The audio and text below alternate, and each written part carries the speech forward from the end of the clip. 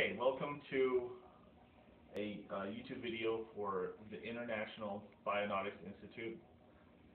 I'm Steve, and I'm going to be going over a microbial fuel cell. So this is a particular brand of a microbial fuel cell that's just for educational purposes, made by Kegotech. Their brand is a mudwatt, but what it actually is a mediatorless microbial fuel cell. So I've used this before and took it apart and cleaned it out, but I'm going to put it back together again.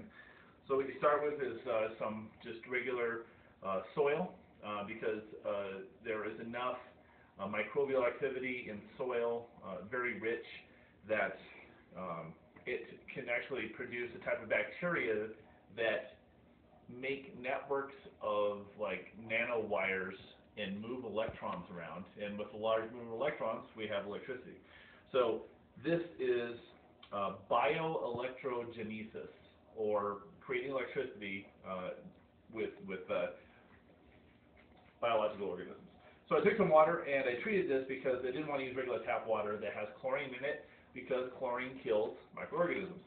So I just put some basically like fish treatment solution for regular freshwater aquariums, and what it does is it suspends the chlorine and then gets it out of the system. So I'm going to go ahead and pour the chlorine in here, or pour the water in here, and I'm going to get all messy and start mixing this up a little bit. This is pretty dry, so it's a little bit dusty. As soon as we get some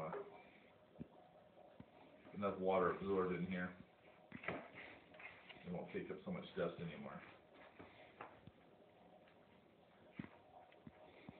One of the mechanisms that you'll want to evaluate your soil is if it has a really earthy smell, that the odor is the result of very rich microbial bacterial activity. So I was looking at how to do this video with Kego's mudwatt, and they were using gloves, which I thought was kind of funny because this is not something that is toxic for you in any stretch of the imagination. So I'm continuing to mix this mud up a little bit.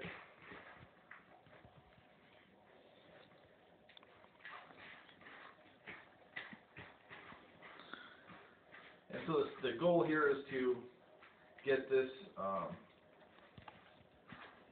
making a small amount of electricity. It is a pretty small amount, but it is something that you don't have to, you're not using any kind of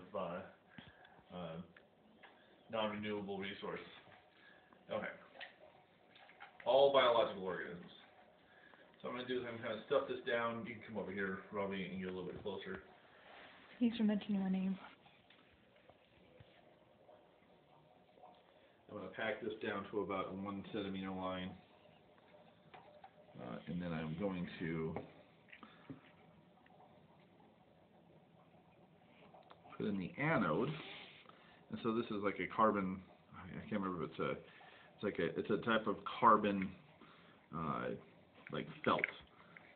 And this is the basically what the bacteria are going to actually start attaching to. And while making as least amount of mess as possible with mud.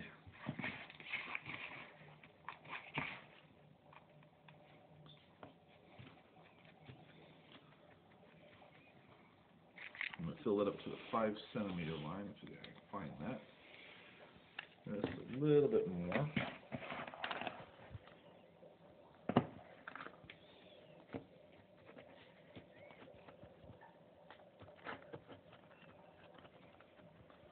Okay, now I'm going to put the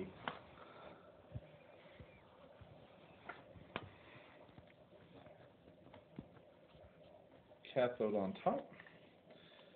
It felt just a tad dry, so I'm going to pour a little bit more water in there.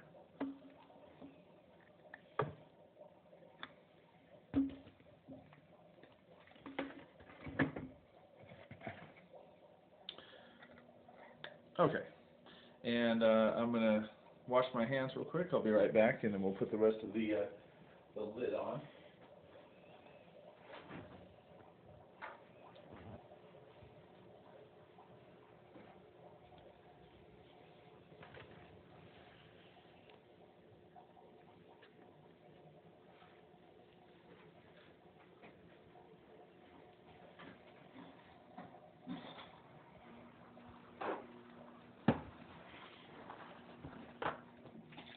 Now I'm just getting any of the excess mud off of the threads of the jar so we can get a good seal on there.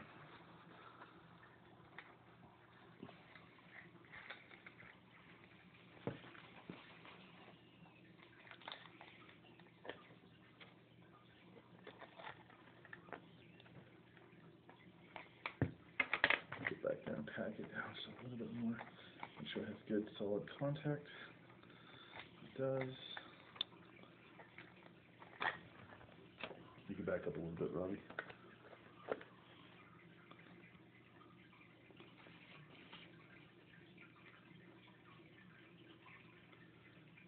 Okay. And there is the. Oh, I kind of messed up a little bit.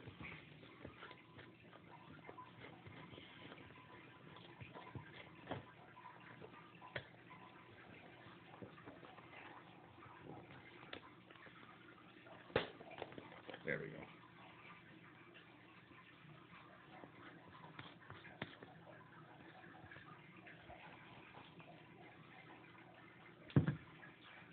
Okay, so what is going to happen is bacteria is going to, or bacteria are going to